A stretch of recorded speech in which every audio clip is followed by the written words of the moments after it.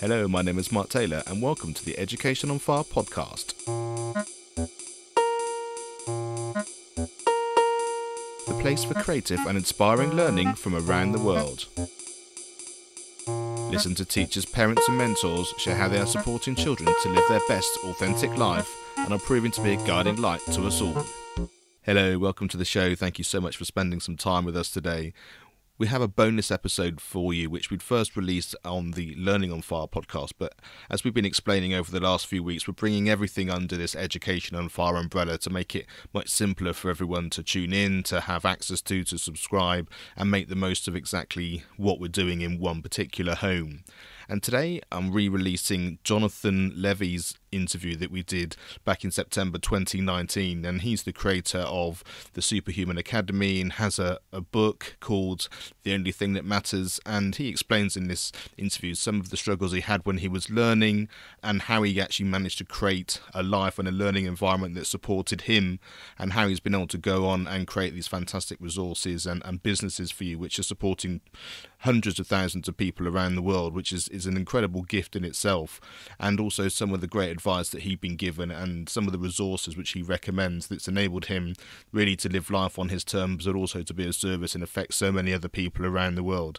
So I hope you enjoy this bonus episode. This is Jonathan Levy, and if you want to find out more, just go to educationonfire.com/superlearner, and we'll have links to all the things related in today's episode. There comes a time in every person's life when you realise it's not about doing what you're told, but doing what you know is right for you. Let us take a journey of learning and discovery with the world's most successful people who are living the life of their dreams, walking through life using their inner wisdom and being of service to others. Forget exams, grades and test scores. What is your purpose? As we let go of what we think should be and learn from our elders to gain knowledge, inspiration and a true sense of who we are. What are your dreams? Does your life have meaning? Are you living a life of significance? Let's talk with today's guest. Hello and welcome as we spend some more time together on the Learning on Fire podcast. Today I'm talking to Jonathan Levy. Hi Jonathan, thanks for joining me and let's explore the journey of who you are. Love it. Well, first off, thank you so much for having me. It's a real pleasure to talk to someone who's as passionate about learning as I am. So I'm really excited about it. And who I am, that's a really great question that I think varies depending on what I'm doing on a given day and how I feel about it. I identify as a serial entrepreneur. I've had a number of companies throughout my life. Most recently, for the last 6 years, I've been involved in learning at various levels. I teach one of the web's largest courses on accelerated learning, memory, and speed reading. I have a podcast called Superhuman Academy where I explore some of the world's most interesting and successful, whatever successful means to them, people, from professional athletes to world memory champions to people who've achieved superhuman feats of endurance and beyond. And my latest book coming out September 3rd is called The Only Skill That Matters, and it's about why I feel that learning is the macro skill, the kind of meta skill that allows you to achieve anything you want in life. And then on top of that, I own superhumanacademy.com, which is kind of like, we like to call it the Netflix of personal development, where we produce courses for other top thought leaders and people can check out and learn from some of the world's top thought leaders. Great. So there's a lot to dive into there, and obviously it's going to be keeping you very busy. And I see you've got a team literally from across the world, so it really is quite a large organisation that you're in control of there. I am very, very blessed to have really smart people around me who keep me from screwing everything up. And one thing I just want to pick out just right at the very beginning, because I'm a professional percussionist, went to London and went to music college and have been blessed to travel around the world and do some great things. And I see music as one of your hobbies, one of your passions as well. Tell us a little bit about that. Yeah, so I wouldn't call myself a musician by any stretch of the imagination, but I realized very recently I have this habit where I'll get really interested and obsessed with something new that I want to learn. And I could list off 20 of these different things, from learning about cryptocurrency a couple of years ago to piano, guitar, Russian, Hebrew, Spanish, acro yoga, Olympic weightlifting. I get really obsessed. I learn as much as I possibly can. I just devour through the subject. And then as the learning curve starts to flatten out, I get bored. And I came to realize that my real hobby is learning. So that has taken me into a couple different musical instruments, also including the harmonica, but I wouldn't say that I'm particularly gifted at any of these. I did go through a period a couple of years ago where I became fascinated by music theory and was spending hours every week just diving in and trying to learn as much as I can about the piano and music theory and why it works and how it works. I can that sort of whole learning process thing, and certainly as a musician, it's one of those things that the more you do, that it's that passion. The more I did, the more I wanted to learn, and the more you got into it, and the more you started to have to know yourself, especially from a performance point of view. And it's interesting that it's the theory that really got you, which I can really understand based on all those other things that you said you were so passionate about. Yeah, I realized that music theory was a gateway to being independent with a musical instrument, that if I didn't want to always be dependent on tablature or sounding it out on my own, that I needed to learn to read music. And if I wanted to be able to just play something once I'd heard it, or I wanted to be able to play with other musicians, I needed to know what it meant when someone said we're in the key of G minor, and from there, it kind of just went on, although I don't think there is a key of G minor. I'm a little rusty. Yeah, there is. Yeah, you're absolutely right. Okay. Yeah, okay, good. Yeah. Great. So what does your life look like now, and how is it different from when you were growing up? Wow. So my life today, I live in Tel Aviv, which is, judging by my accent, I'm sure most people will say that's probably not where you grew up. I grew up in Silicon Valley. I live in Israel with my wife in Tel Aviv, and I run a remote company. We have employees in 5 different countries, depending on how you judge, 5 or 6 different countries, and we produce online courses. I work kind of when I want to. Sometimes I work when I don't want to, but most of the time, if I want to take the day off, I take the day off. And my job is to help my organization empower as many people as we can to live non-conventional lives through discovering the limitless potential that they have, whether that means teaching courses on productivity or teaching courses on accelerated learning, podcasting with top thought leaders and authors. And yeah, I mean, I try to work out 4 times a week. I try to do a pretty rigid routine of breathing exercises, meditation, stretching, all the things that I've learned about in interviewing 250 of the world's top experts. And, try really to take really good care of myself. I think how am I different today from how I grew up? I'm very happy with who I am, and I love myself, which I could not have said at the ages of probably 12 to 17. I'm content with who I am. I know who I am, and I know that I'm able to grow and change and improve that person in the event that I discover something that I don't like about him. So that's been the really big difference in my journey, and it is why I titled my book The Only Skill That Matters. And just take us into that a little bit. Do you think that had you had the experience, had you had the knowledge you've now got, like you say, from all of those interviews and all the people you've been involved in, if you had that when you were in your teenage years, do you think it would have helped you? Do you think you need to sort of have the teenage angst in order to find where you are a bit later? What's your thought on that? It depends how you could transmit the knowledge. I think if someone, zapped it into my brain or downloaded it, it probably would help me to some extent, though I do believe all knowledge comes from the outside, but all wisdom has to come from the inside. And I think to take it kind of even a step further, I don't think, and I always like to joke about this in interviews, I don't think someone goes out and reads the number of books that I've read and interviews the number of people that I've interviewed and starts a podcast and website called Superhuman Academy because they had a wonderful, peachy adolescence. I think that you have to experience that pain, that, not to sound melodramatic, but that deep loathing of self to get to a point where you go, you know what, I just can't live with this person anymore, and I'm either going to change it or, the alternative, which thank goodness I never seriously attempted. But a big turning point in my life was when I realized, it was when my uncle Ernie, who's no longer with us, he was kind of like a grandfather figure to me. He kind of heard from my mom that I'd been having social problems, and that, there were calls home that Jonathan's really depressed. And he somehow understood that this was a social thing, which ultimately was a learning thing, that other kids were learning the social skills that you need to survive at the age of 12, 13, and I wasn't. And it was just one of many things in and out of the classroom that I was not learning as fast or as successfully as other students. And he handed me a book, and I'll let you guess which book that was, but he said, "This will solve all the problems you'll ever have with other people." And in that moment, I read the book, I devoured it, and I've read it probably 5 or 6 times since. I realized that words on a page, or words in a spoken lecture, or some piece of information captured by someone else at some other time could actually fundamentally change who I am, make me a better person, and therefore make me happier with the person that I am.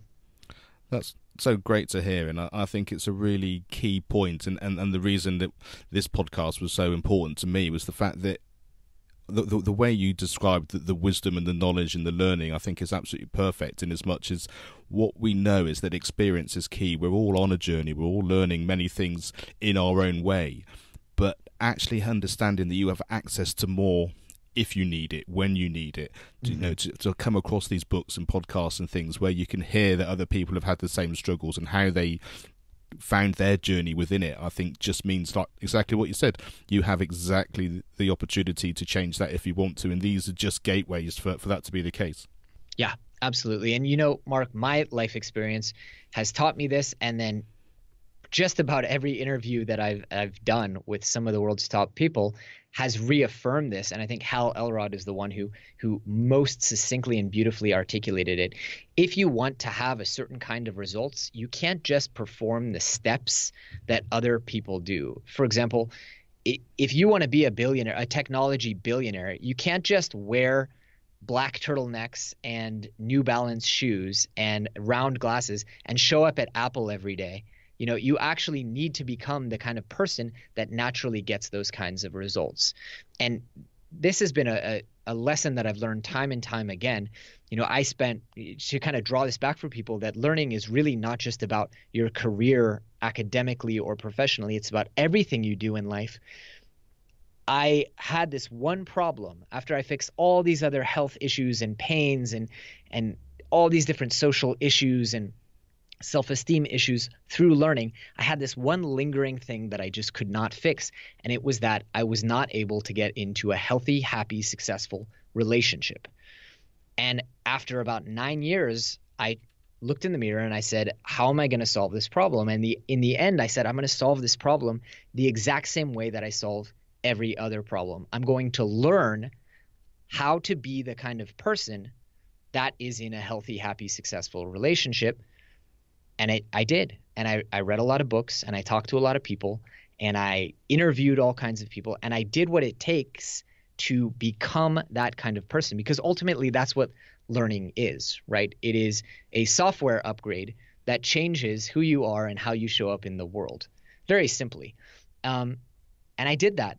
And a few months later, I got into a relationship, and a couple of years later, I was happily married. And it really is interesting, isn't it, that you can actually, you don't know how it's going to result, but like you say, you've put those things in, the understandings there, and the rest of it you just allow it to happen, and that's often the case and often the way that it works out. Yeah, because fundamentally, I think every time you learn something, you are changed.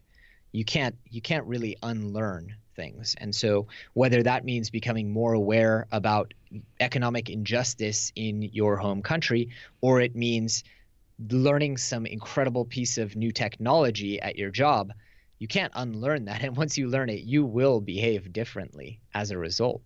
And what was valuable about your school experience?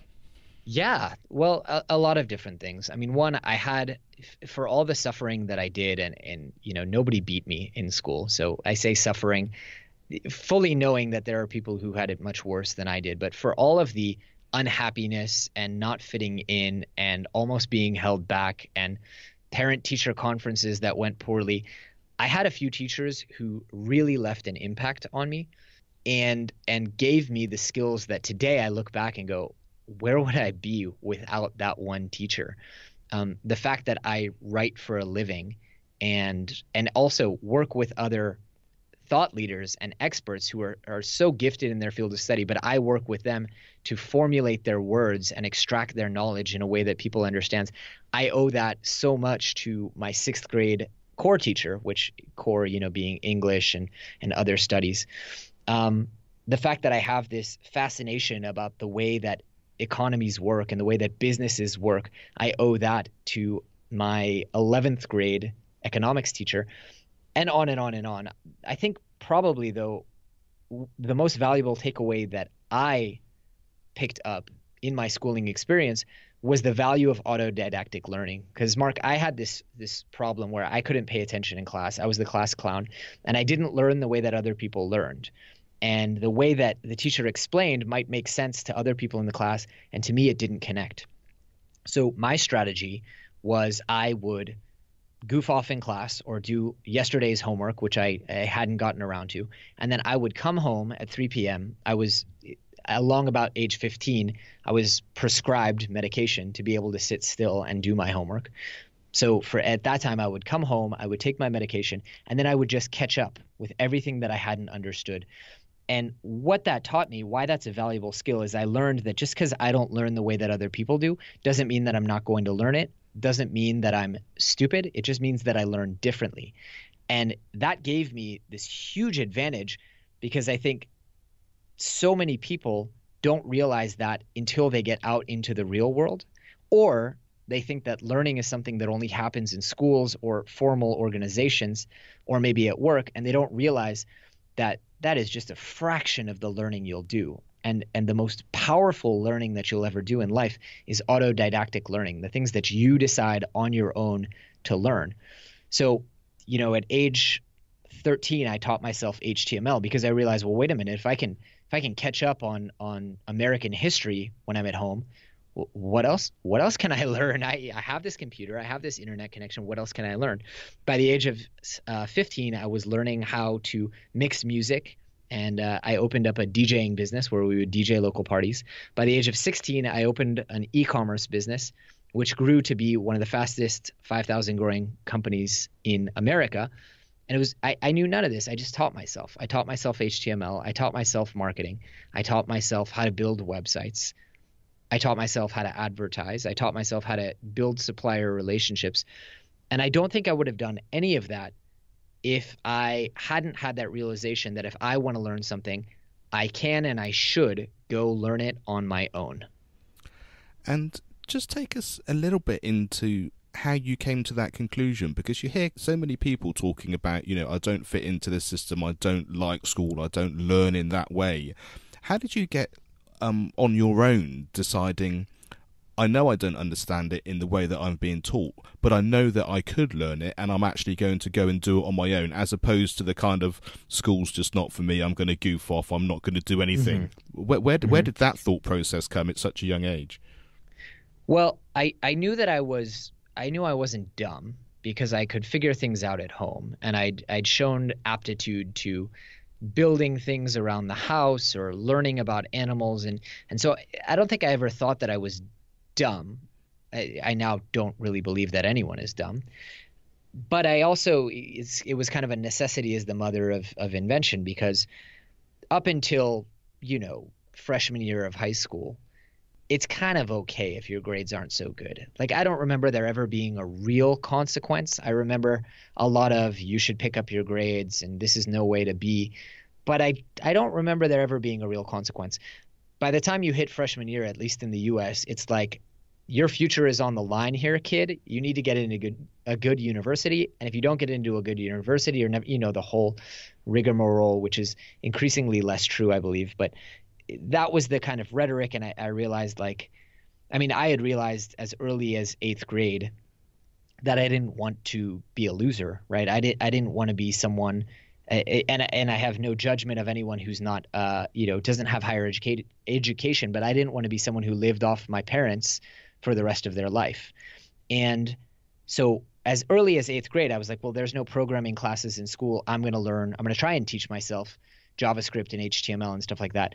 When it came to applying that to schooling, I mean, I think I'd already learned that lesson because, I wanted to learn Java and there was no way to learn Java in school. So I just bought a textbook. I didn't successfully learn Java. It was extraordinarily difficult for me, but it opened up this idea of what else can I learn? And then along about the time where grades started to matter, I said, well, I've got to find some way to close this gap because I'm not performing. In my first semester, I performed so poorly. I just wasn't surviving in that high school environment. So I had to close the gap somehow. And the only way I think I knew how was to just come home and relearn everything that I was supposedly learning in class. It's interesting because when I teach some of my pupils the drums and percussion, one of the biggest things that I've always forget and is always a big takeaway when it comes back to me is, but I can't do it like this. And then because it's one-to-one often, but try this, try that. How about thinking of it like this? And you go round and round very many different ways and you build up that relationship week in, week out. And you start to understand that this person works like this person works like that. This we can do orally, this we can do from learning the music and then the percentage of those combinations. And I think for the student in those situations, when they realise that they don't have to do it a certain way, they just have to do it their way, and I can support them how to do that. That's a real eye opener for them, and I think for you to have actually got to that point and understood it on your own, I think is an incredible feat. Yeah, and Mark, I love what you said, because one of the things we teach in our Superlearner masterclass is just the skill of asking questions, because there's this magical thing that happens when one human being explains something to another human being, where information is communicated in waves, and it's just incredible, but it doesn't always work. And the way that one person explains something may not make sense. No matter how amazing of a teacher they are, it may not make sense that way to another person. So the skill of asking intelligent questions, as opposed to, I don't get it, can you explain that again, is such a massive skill, especially for people who, like me, struggle in an academic environment. So we actually teach students, and it's not the bulk of the course, but a small portion of the course is, how do you ask intelligent questions? For example, Mark, I understand that you're saying, now rephrase it the way that I understand it. Is that correct? And that allows you to step into my mind and go, okay, I see where Jonathan went wrong. I'm going to take his metaphor, which is how, the mental model that's working for him, and rearrange it. But how many times do we, first off, not ask questions, which is, in Judaism, you have this Passover Seder where they talk about the 4 children, and the dumbest child of all is the one who's afraid to ask, or not even wise enough to ask the question. So I think there are no dumb questions, only people who are too afraid to ask questions, and that's dumb. So we teach students, first off, I think if you ask questions in a certain way, they're less embarrassing, because nobody likes raising their hand up in the middle of the class, or even in a one-on-one situation, and admitting, I don't understand. But if you go, here's what I understood, that saves a lot of face and makes people a lot more comfortable. Or saying, I understood everything in this way and this way and this way. You lost me at this one part. And that allows you to then come in and serve me better. And it allows me to feel comfortable, because I don't feel dumb. I just said I understood everything except this one piece. So getting comfortable with asking those questions and asking really high quality questions is an amazing learning skill. I think that's really key. And I think from a student point of view, I remember when I was at music college, the one thing that really struck me, I was privileged enough to have 3 incredible teachers right at the top of the profession here in the UK, but they're in slightly different fields. One of them was on timpani, one was on orchestral percussion, one was on sort of drum kit and world music, and they were very different personalities and very strong in the way that they came across in their beliefs and their understanding. But what I noticed was that despite their very different personalities and way of approaching things, there was a thread of truth that went through all of it, about having to be in the music to perform it, about the understanding, about the overall way that music comes across to other people. And from there, I think that was exactly what you were saying there. You could ask questions to each of those teachers in a different way to pull more out of what they were talking about, which didn't necessarily come across the same with each individual teacher. But it meant that I felt certainly secure enough to feel like now I understand the essence of what they're about, and now I can just take that on board and make it my own. Absolutely. Absolutely. Who did you admire when you were young, and what was it about that person that had such an impact? That's a great question. How young? Through your sort of school into end of high school young. Mm-hmm. So I think I always admired entrepreneurs because they were the examples around me. Both of my parents were entrepreneurs. My uncle Ernie was a retired entrepreneur. My best friend and neighbor, his father was an entrepreneur. Growing up in Silicon Valley, I didn't have a lot of great examples of salaried employees, at least not on my block. Now today, so many multi-billion-dollar Silicon Valley companies have grown that, if you look at it, some of the wealthiest, most successful people, successful by the kind of standard metric of financial life balance, things like that, they are, execs at these companies. But I always very much admired entrepreneurs. I think I admired Steve Jobs quite a bit. I admired Benjamin Franklin quite a bit, who was also, many people don't realize, a very successful entrepreneur. And yeah, those were my role models to the largest extent. Like entrepreneurs, I wanted to start my first quote unquote company when I was 4 years old. I had a business idea that I came to my parents with. I actually started my first company when I was 12 years old. And people often ask, like, what made you so brave or so bold to start a company at that age? And it was like, I kind of just thought that that's what you do, because those were my role models. If I wanted a new bicycle, every adult around me, when they wanted to make more money to buy a new house or pay for their kids' college, they just opened their own business. So I give a lot of credit, to the entrepreneurs in my life. And I think the people you surround yourself with is incredibly important, and the quote of you are the average of the 5 people you spend the most time with is very true. And I hope that by listening to so many people that we chat to on this podcast, that actually you start to hear these things over and over. So even if the people in your hometown aren't quite like that, or people that are in your school don't think along the certain ways that you do, that you can hear enough of these people who are coming and just saying, I did it like this, I did it like that, this is who I was taking inspiration from, so that you think, oh, actually there's a world out there beyond my immediate. And I think that's a really key factor. Absolutely. And if you're not in an environment where learning and growth and ideas are prioritized, it's worth changing environments.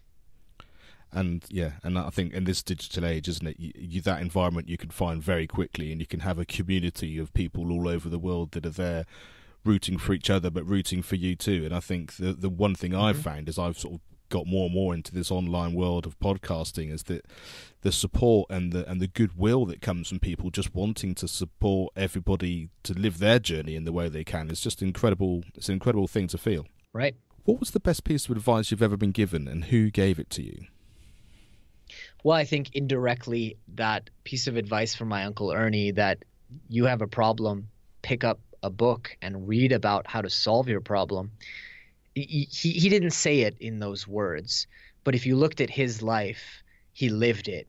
And he escaped the Holocaust when he was 4 years old, went to a country that he spoke none of the language in, which was the UK, lived there a few years, and then came to the US and had no education whatsoever, but just learned everything he needed to do to become a successful entrepreneur, successful family man. I mean, he didn't even have an example of family life because his parents were taken in the Holocaust when he was 4 years old. So think about all the learning that he did. And he lived that example, and in so doing gave me that advice, which was, you have a problem, learn your way out of it. Whether or not you rely on the help of others to teach you, or whether you rely on a book or a lecture, but you learn and you find your way out. My father also gave me a really valuable piece of advice, which was along those veins. He used to always tell me, Jonathan, what you have in your pocket, anyone can take, but what you have in your mind, nobody can. And I've really taken that to the bank, I think. And what advice would you give your younger self now? I'm hesitant because the butterfly effect would tell me that if I gave my younger self too much advice, then I might not be who I am today. And I rather like who I am today. It took me a long time to get to that point, but I really like who I am today. So I think I might just say everything will be fine. There is value and there is reason and there is purpose to everything that you're experiencing now. And just love yourself. Improve yourself, but love yourself along the way. I think that's great advice. And I think one thing that struck me very recently, I was just walking around a local shop recently, and I saw so many different people in different seasons of their life. There was a family with a very small child sort of herring around. There was a middle-aged couple pushing, I assume was an elderly relative in a wheelchair. And I just remember sort of various stages of my life, being in those different scenarios, with my grandparents or our kids when they were young. And thinking back to me as a teenager growing up, and they are all seasons. They all have their benefits. They all have what they are. And I think that loving yourself, and I think accepting of where you are, because if you're a teenager, you can't be 20, and and if you're in a position where you're looking after a child or you're looking after an elderly person, then that takes priority. It is what it is, and your life looks different than it will be maybe in 5 years' time or 10 years' time, and you don't know how that's going to pan out. And I think just that acceptance is a real key factor. Yes, and the old saying, you win more flies with honey than with vinegar. Well, it also applies to yourself. I'm all for self-improvement, and I'm all about, if you don't like something about yourself, don't accept it, change it within reason, of course, because that's how I live my life. And I believe that every single day you should become a little bit better than you were the day before. But it's a heck of a lot more effective if you do that from a place of love and compassion than it is from a place of self-hatred. And I can tell you because I've tried it both ways. What does your future look like? That's a great question. I really hope that my future looks like being a really engaged dad. That's my next learning challenge, is parenting, and I'm really excited to take it on, because I think in the business world, I've maybe achieved a lot of the things that I wanted to achieve, or decided that the things that I wanted to achieve were things that I shouldn't achieve, that were maybe things I wanted for my ego and not actually for the betterment of my life or the life of those that I love. And so I really hope that my future looks like continuing to empower people, but relying on the fantastic teamwork of others to have the same or greater impact, with me being less and less involved, so that I can focus on my family and myself and the things that bring me joy and passion. Yeah, absolutely love that. What book, podcast, video, film, song, or resource has had the biggest impact on your life, and why was that? Awesome. I'm really glad that you asked in plural, and so I can list as many. Yeah. So the book that my Uncle Ernie gave, if people are wondering, was Dale Carnegie's How to Win Friends and Influence People. Yeah. That's usually my go-to answer of what's impacted my life the most. Eckhart Tolle's A New Earth also deeply and profoundly impacted me. I have to give credit to Tim Ferriss's 4-Hour Workweek, because that really changed the way that I think about or thought about what my future should look like. When I was working 120 hours a week and imprisoned in a jail of my own making. Podcasts, there have been a few. Sam Harris had a chapter of his book, which I heard in a podcast on the Tim Ferriss Show. I ended up reading the whole book, but it's called Drugs and the Meaning of Life, which really impacted me and changed my thinking on the word drugs and drugs as a whole, as a category. And also, the book Sam Harris's Lying really impacted me as well. And for those people that are obviously enthralled by what you've been saying, and there's it sounds like we could probably chat for hours and hours, especially as you started talking about some of those books and some of the things you're into. Another million questions started to come to mind. But if people want to find out more about you and start to investigate who you are more deeply, where can they find you? Yeah, the first and best place is to visit superhumanacademy.com. That's where we teach our accelerated learning, memory, and speed reading masterclasses, as well as many others on health, personal productivity, creating a meaningful life, digital declutter. I mean, we have a whole library, and we're growing it every single month, and people can join that for one really low rate. which is $49 a month. And people can also check me out on Twitter and Instagram at entrepreneur, Newer at the end. I'm on Facebook, which I can send you a link for the show notes. And yeah, I would also encourage people to check out my new book, The Only Skill That Matters. It's being published by Lion's Crest on September 3rd. And that tells a little bit more of my story, but also weaves it in with a lot of the techniques, skills, and strategies that are being used by the world's top learners, people who set world memory championship records, to do incredible things with the human brain and really exceed the limits of what we think is possible when it comes to learning. That's fantastic, and you're absolutely right. We're going to have links to all of these things on the show notes. So if you go to educationonfire.com, you'll be able to get exactly that straight away. So thank you, Jonathan, for sharing your wisdom and allowing us to learn from your wonderful experiences. It has been a pleasure, Mark. Thanks so much for having me. Thanks for listening to the Education on Fire podcast. For more information of each episode and to get in touch, go to educationonfire.com. Education is not the filling of a pail, but the lighting of a fire.